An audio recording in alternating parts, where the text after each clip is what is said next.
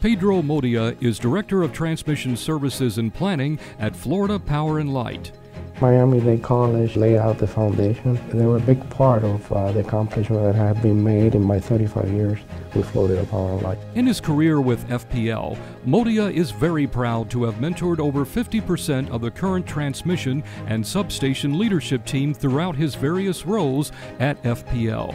My source of inspiration was always my father. He was a hard-working individual. He couldn't get a higher education, but he always encouraged me to do so.